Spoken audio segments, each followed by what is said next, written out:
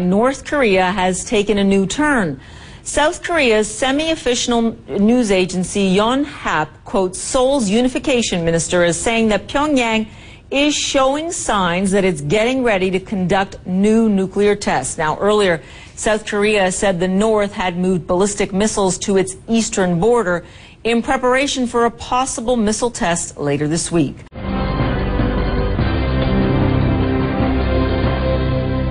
Liu made the statement before members of parliament. He referred to a media report that the North Koreans had increased activity at their underground test site, but he did not elaborate.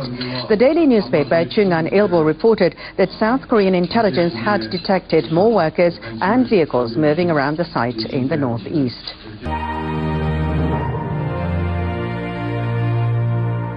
This follows hot on the heels of Sunday's briefing by the National Security Chief, in which he said that Wednesday, April the 10th, looked like the date around which a missile test may be carried out. He said that was the case because that was the date that Pyongyang gave diplomats, foreign diplomats, in the capital of North Korea as the date after which their safety could not be guaranteed. Also to do with Kaesong, the joint industrial complex, that was the date that workers were told that they had to give their leave plans by. Now, both of these things were put to the Defense Ministry spokesman at the briefing earlier on Monday, and he said to reporters, he didn't give the same confirmation as the Unification Minister, but he did say to reporters that since February, since the third nuclear test that North Korea carried out, the Defense Ministry had been saying that North Korea simply had to make a political decision to carry out another test. Everything, to all intents and purposes, was ready. That's because it's believed North Korea used the western tunnel at the site for that test in February, and the southern tunnel remains prepared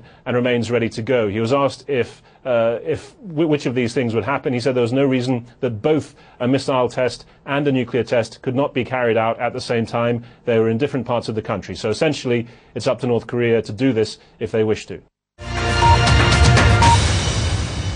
And there are reports early this morning in the New York Times that the United States and South Korea have actually drawn up plans for a response, a swift response, should there be any action by North Korea. This is, by all accounts, hitting the source of any North Korean attack with similar weapons. Now, we already know that B-52 bombers and stealth fighters have been moved by the United States into the area there, but anything that is provocative from North Korea will, I think, be something of a surprise, given the fact that the United States has today announced that it's cancelling an exercise involving its Minuteman III ballistic weapon, and that was due to take place off the coast of California.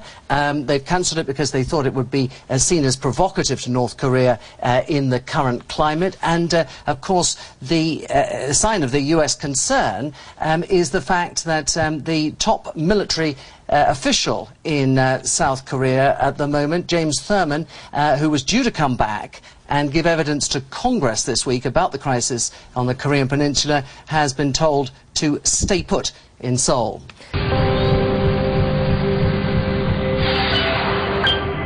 Kim Jong-un's regime turning once again to its airwaves to make a point about its enemy to the south.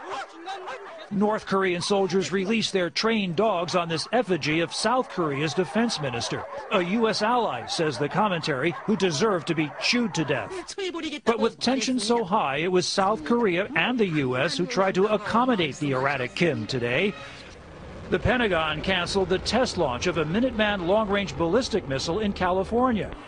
While in Seoul, the top military commander postponed a trip to Washington, the allies avoiding anything that might be misread.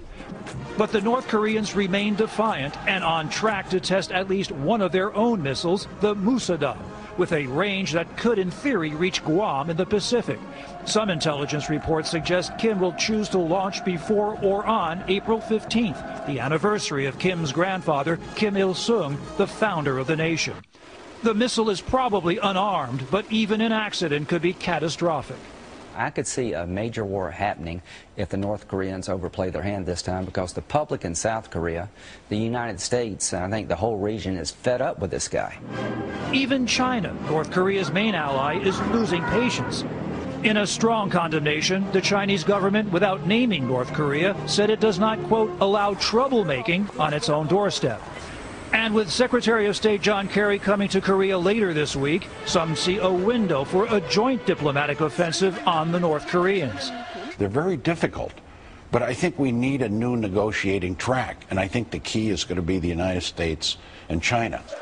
But others are mindful that when it comes to taming the Hermit Kingdom, diplomacy has never worked. South Korean sources are saying they believe the North's missile test could happen as early as Wednesday. This whole peninsula will be holding its breath.